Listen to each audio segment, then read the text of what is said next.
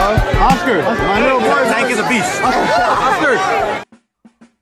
Well, guys, a huge fight between Ryan Garcia and Gervonta Tank Davis may have been too good to be true, because Oscar De La Hoya just dropped a hint that he might not be ready to take the training wheels off of Ryan Garcia just yet. I'll read exactly to you what Oscar just said after the fight. But before I do, I just want to say, I was really optimistic that this fight was going to come to fruition. It was going to be Ryan Garcia's next fight because Ryan wants it so badly. But then once I found out that Canelo Alvarez, he feels that Ryan is not ready for Tank. And then I found out that Ryan Garcia's own trainers, they don't feel he's ready for Tank. And now you have Oscar De La Hoya. You guys seen the clip that I played at the beginning. He actually said that 3 years ago. And now he's hinting that Ryan Garcia is still not ready today. Let me go ahead and go into this clip or read the quote of what Oscar De La Hoya said. Check it out. So Oscar, he says, we could see that possibly happen when we're ready, when Ryan is ready. And obviously Ryan is ready to face anybody. That's never a doubt, but it's going to be on our terms, on the terms of Ryan Garcia. When he's ready, when he wants to, every champion out there needs Ryan Garcia. It's not the other way around, end quote. Okay, so you guys probably noticed that Oscar De La Hoya, throughout that entire quote, he kept saying, when Ryan is ready, when Ryan is ready, when we're ready. And then he turns around and he says, well, he's ready for everybody. But when he's ready, I'm gonna tell you guys what's going on right now. Oscar De La Hoya is in somewhat of a very dicey, awkward, uncomfortable spot because deep down, he doesn't feel that Ryan Garcia is ready. And because of the history of him feuding with Ryan Garcia, he's now trying to patch things up and he's trying to find a way to say it to Ryan without pissing Ryan off. That's why we're getting this double talk. Like when he's ready, when we're ready. But then he's ready for anybody and everybody right now. You guys have to understand, man, Oscar De La Hoya is an Olympic gold medalist. At one point, for a brief time, he was considered pound for pound the best fighter in the world. Oscar De La Hoya has been in the ring with the type of Demetrius Andrades, the type of Errol Spence's. He's been in the ring with those type of guys, right? He's fought the best. Oscar knows when someone is ready or not. If 90% of the boxing world believes Ryan is not ready for Tank, then of course Oscar knows it. And that 90% includes Canelo Alvarez and Ryan Garcia's own trainer. But because a microphone and camera always get you in trouble, and Oscar De La Hoya has already went on camera and said that Ryan Garcia is not ready for Tank, he's a beast. He also went on camera about a year ago and he said that Vergil Ortiz is the one that's the real deal, not Ryan Garcia. The fact that he said all of these things and then Canelo leaves Golden Boy, that means Oscar has to put more focus on the new batch of Golden Boy fighters, such as Ryan Garcia and Vergil Ortiz.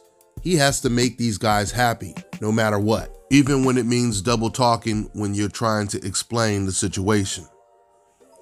Ultimately, the decision is going to be up to Ryan Garcia. You guys remember, no one wanted Mikey Garcia to fight Errol Spence. Nobody, not even his own brother and trainer. His whole family didn't want him to fight Spence, but Mikey had his mind made up that's what he wanted to do. This could be the same situation right here with Ryan. But I tell you this right now, if Ryan is not going to fight Tank next, it would make absolutely no sense for him not to fight Devin Haney when now he's been ordered to fight Devin Haney because he's Devin Haney's mandatory. These guys, they have a hell of a history. They fought, I believe, 5 times in the amateurs. If I'm not mistaken, I believe Ryan Garcia won 3 out of the 5. But the way Ryan has been treating Devin Haney, he has a lot of respect for Devin, and he knows that that is a very difficult fight to win as well, because he knows Devin so well. But I'm gonna tell you guys, Ryan Garcia's team would really make Ryan look bad if they even tell him he's not ready for Devin Haney, because when it comes to Devin Haney, Devin and Ryan, they're the exact same age. They have the same level of experience in the ring.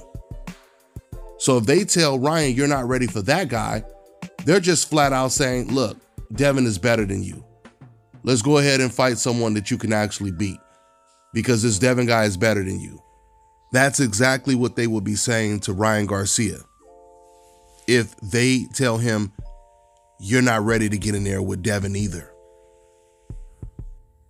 Now, and I'm assuming that this would mean if they felt he wasn't ready for Devin and Tank, they would also feel that he's not ready for Teofimo, but I don't know. But we'll find out soon. Only thing we know for sure is Devin Haney, he's the only one in the bunch that wants everyone. The training wheels were taken off long time ago when it comes to Devin Haney.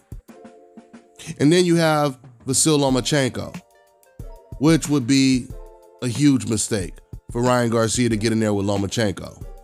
Even though Lomachenko doesn't usually do well against fighters with reach and height, but the thing is, Ryan Garcia doesn't have the type of defense that even a Luke Campbell has.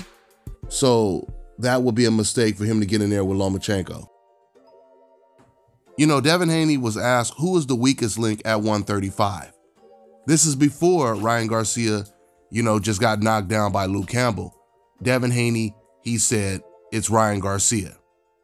So I'm telling you guys right now, if Ryan Garcia's team feels that Ryan Garcia is not ready for any of these guys on this list, then they're calling their own fighter the weakest link as well. You guys have to understand something.